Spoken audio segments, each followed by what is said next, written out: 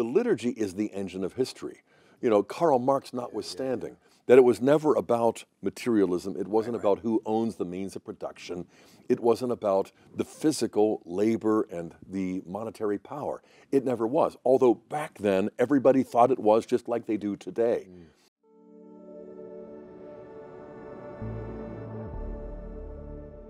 So the thing to me that's most interesting about Augustine positing this idea of like the city of God, and you have the unique civilization building power of Christian faith, is it's not about building empire. That's right. It's not the Roman Empire, right? And it never was.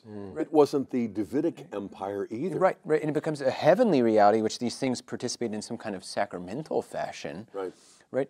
But as soon as you, and that's my concern with so many of these projects you're talking about frustration-wise, is I think it immediately confuses that, is that what the project of Augustine became is that it becomes about a defense of like Christian monarchs or Christian kingdoms or something else. It's like, no, I think it's really a defense of the church as the only commonwealth, or the only republic. And these other ones can be more or less virtuous, they can be more or less just, they can participate better in the life of the church. But anytime you aggrandize the political order to such an extent that you're, you confuse those, I think there's a danger in confusing those two orders. It reminds me, too, of a Canadian literary analyst, Northrop Frye, who wrote a famous book some 40 years ago called The Great Code, The Bible as Literature.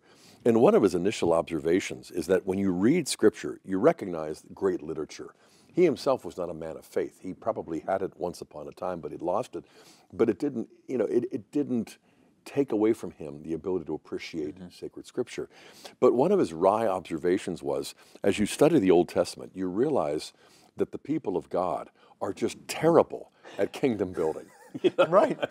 You look at that and you're like, these poor souls don't know how to build what the Egyptians found it effortless, and the Babylonians, the Medo-Persians. 1,000-year dynasties all around them. And, you have David, king of Judah, 7 years, all 12 tribes for 33, and then Solomon for 40, but he's already tanking in the end with the concubines and the 700 wives. It's like, wow, their Camelot was barely 2 generations. We freeze frame that golden age and act as though this was typical. But I think what David would whisper to us from heaven is this, that even when I was king, and even when I oversaw the smooth succession of my son Solomon to be my successor, when we were there for the coronation, when we were singing the Psalms of Ascent, when the high priest Zadok was offering the sacrifices, we were in exile. We weren't home yet. Right. And that what we're really doing, and the chronicler makes this clear, because in a dream, a vision, David gets from God the blueprint for the earthly Jerusalem and the man-made temple.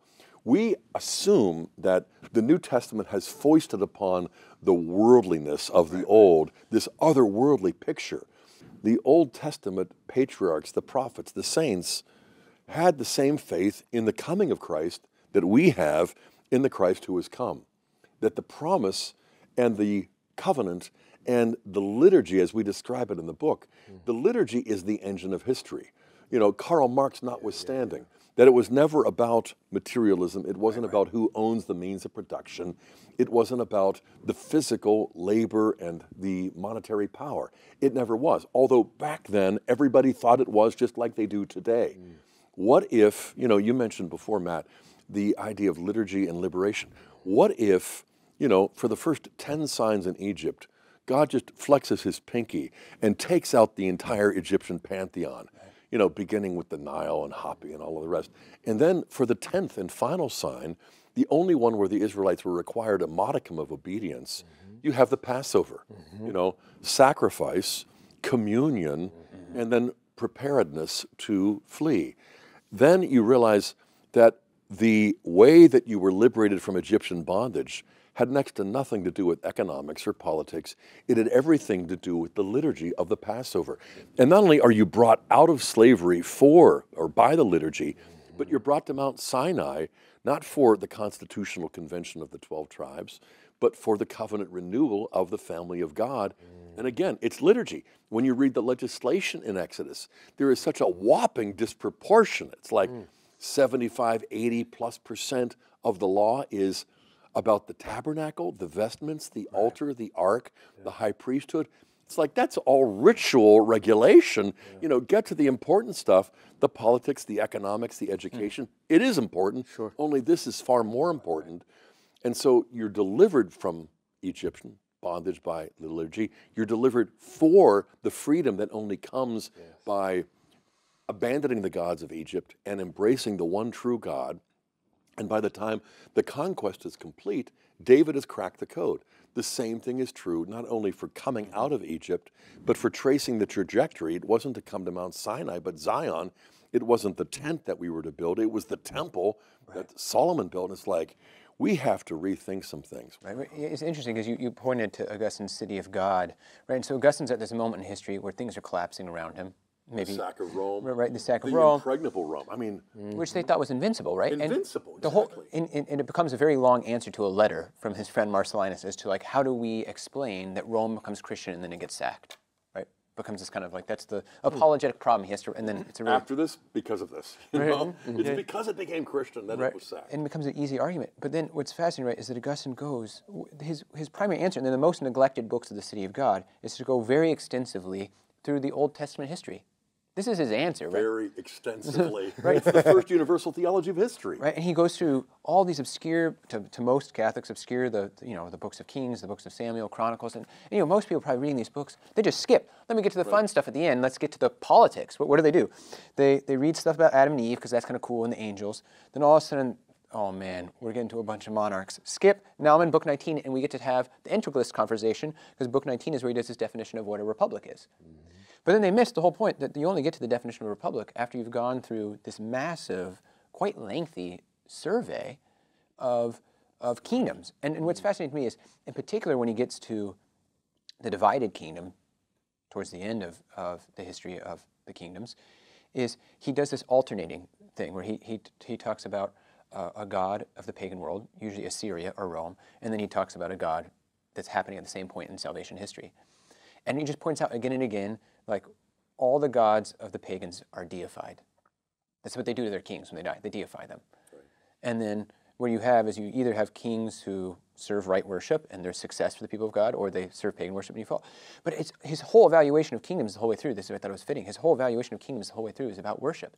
And it's the contrast between kings who refuse the act of being made divine, right, in their humility and in their worship only through God, and those pagan kings who are grandized and they're deified and made into divine figures. And that requires a whole instrument of statecraft that's built around myth-making and the poetic establishment. That's good. So I think of that as, like, that's fascinating to me that becomes the contrast. The other thing that struck me when you were talking about that is that when they're brought out of Egypt, they're actually brought into a state of exile. Exactly. Right? It's like, leave your political... It's the not just desert. Manna, that doesn't taste good. Right. And so the fact that they're always, like, wanting the flesh pots of Egypt, and they want their cucumbers and their melons back, and and the leeks and all this, they have this longing for a place that they've left that suggests, right, that there's something of the exile feature that's necessary, and that maybe part of what we have as Christians is we want to rebel against the admission of exile. Yeah. Like, I see this all the time, even with my students in an analogous fashion. Some of my students, you're talking about them, and you try to get through to them that there is no, as much as the Mass is heaven on earth, there is no Mass in heaven. Right. We don't need it. We don't need the Eucharist. Like, why would we have the Eucharist anymore? Yeah. Where's the tabernacle? When's the adoration? Confession. Yeah. Like, no visible signs. We have the reality now. Right, but it's the same ways that I think we have, in certain ways, even as Catholics. Like, you're talking about David, he's got a blueprint, and what he builds in Jerusalem, and what he builds in the temple, what Solomon built, is a blueprint of heaven. That's right. Right, and I mean, even if you read... A scale model, right. A rough draft, if you will. And that's how the medievals all read Moses. When Moses builds the tabernacle, all the medievals think that Moses has a miraculous vision of heaven, and the tabernacle is Moses trying to figure out how to put down a miraculous vision, right? That's right. And then they read... And the design that you have, he had to make all things according to the pattern that was revealed to him. The Hebrew word tavnit is actually translated in the Septuagint as tupos. Right. So the idea of typology, that this is a type, an earthly image of a heavenly reality. And there's a dynamic, too, that Aquinas plays off, that the tent, the tabernacle, versus the temple in Jerusalem. You have Sinai, where the tabernacle is built for their wandering. In Jerusalem, at Zion, you have the temple. Well, this is the mortal body of the wayfarer, the pilgrim, whereas this is the resurrected body. And Paul plays off of this in 2 Corinthians 2,